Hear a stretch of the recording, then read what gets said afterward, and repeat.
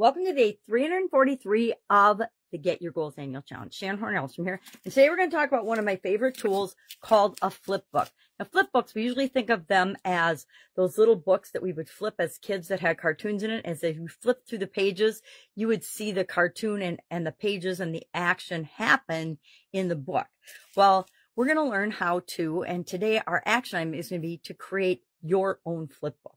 Why? Why would you want to do that? Well, for a lot of reasons. I actually, following my sudden cardiac arrest in 2010, created several of these flip books in a lot of different formats and ended up writing my own book. It's actually available on Amazon. I don't share it very often because I think it's almost something that you want to walk through with someone. Maybe I'll do next year's challenge based on it. I haven't ever done that, but I think it might be time to open up, some of my vulnerabilities and share those. Flip books are just like, remember note cards when we studied off note cards in school to learn and memorize things? Same kind of thing, but instead of memorizing, facts and figures or biology or body parts or names of things in different languages or conjugating verbs, etc. in different languages, we're going to use them to increase getting what we want by creating a better version of ourselves, making them about us.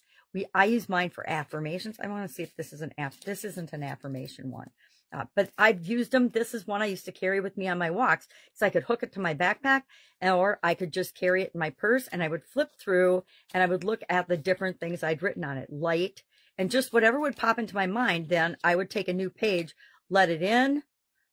What's the next one? Share a couple of these. Let it go. And it would just depend on what I was thinking about for that day and if I had an epiphany or an aha moment.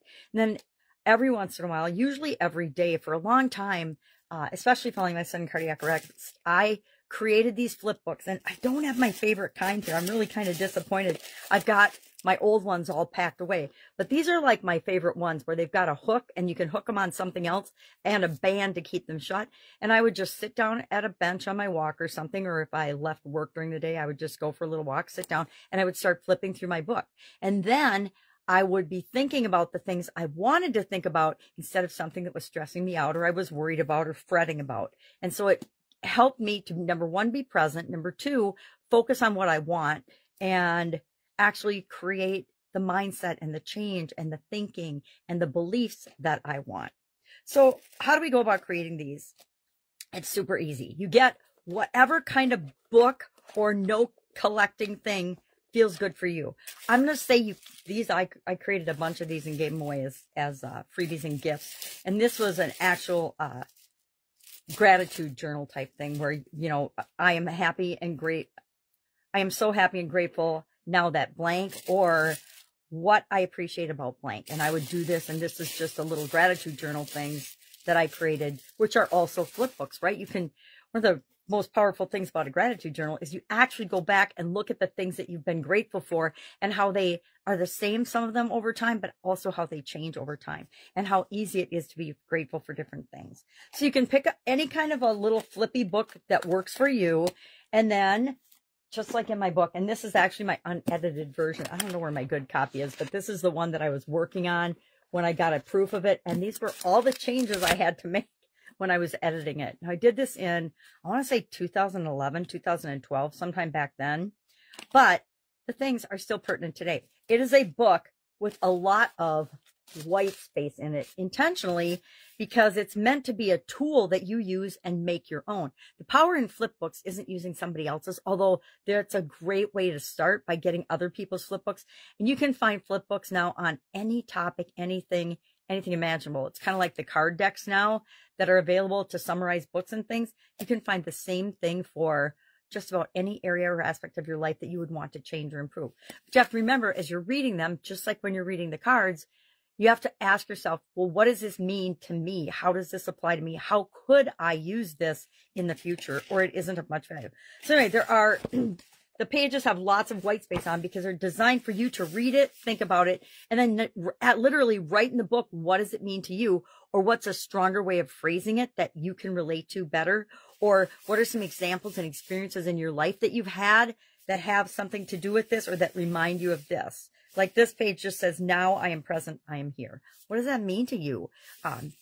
If you there's so many different ways to use this book, and I shared those in the beginning of the book. But one of the ways I like to use it is sometimes I just open the book to a page and I see what 2 messages come up, and I'm like, all right, well, I carry that message with me as I go throughout my day. And this one here is 1 day without judgment, and then must continually operate out of a higher vibration of you, yourself. Well, what does that mean to me? What do those things mean to me? And then I look for examples of how that's showing up, or how that message showed up to remind me today to not be judgmental. Am I hanging around people that are super judgmental of other people and critical? Or am I letting judgment, and, who am I to judge, right, sneak into my behavior for any given day? So today we are going to create, you're going to start to create, you're not going to create it. I actually spent years creating some of my flip books that I used then for years. And then what I find happens for me personally is I'll use a flip book, I'll create it, and I'll use it, and I'll go through the messages until I find that I'm at home with them and that I'm not adding a lot to that. They're not helping me to continually improve or feel better about myself in any certain area or overall. And then I will start to create a new one. And I don't know how I know, but I just know when it's time to create a new one. When the messages resonated enough with me that I felt that they were a part of me, and that my understanding, my thought about the topics was a part of me, then I moved on to the next and started a new one. That's why I always have, this one's still in the plastic. So I always have a collection of these around, because I know that when I get the inkling to start a new one, I want to have one available that I can grab and start building. I've used them for building my businesses. I've used them for improving certain areas and aspects of my life. I've used them for my physical well-being. I've used them for my health. I've used them for relationships. I've used them for finances. Whatever I want to work on, I can create a flip book for that. And sometimes I'll have 3 or 4 of them I carry around in my purse or back in my briefcase. And depending on what's going on, whatever I feel like I need to review, I'll grab that. I have them for KPIs for my different businesses, etc. And then now I think next year I'm going to create a new one for my lifelong legacy goals. And that one I'll just carry with me all the time. All right. So if you don't understand what I'm talking about, if you don't get it, ask questions. Otherwise, there's a write-up in Guide 17, of course, of the Get Up and Go Challenge private Facebook group page. You can always ask. Just hit your Voxer app on your phone. Hopefully you have installed it if you want to talk to me. And pajamagram@gmail.com, and ask a question. Just ask, because that's what I'm here for, is to help. And I've literally created 100 different flip books for myself, maybe more. I haven't counted them. I've got them all in a box somewhere, but it's packed away, so I didn't dig it out for today. That's why I've got just the few that I was carrying around. And sometimes I like to just have a little magnet book. This isn't really a flip book, but any notebook can be a flip book. I really like the 3x5 cards that are hooked together in the binders, or the 3x5 cards that are on rings now, like notebooks, and you can just write on them and flip through them. I find it's a great way to capture thoughts and ideas that I have that I might not want to act on now, but I don't want to lose, so I write them down and capture them. All right, that's it. Have an awesome day, and I'll, of course, be with you tomorrow.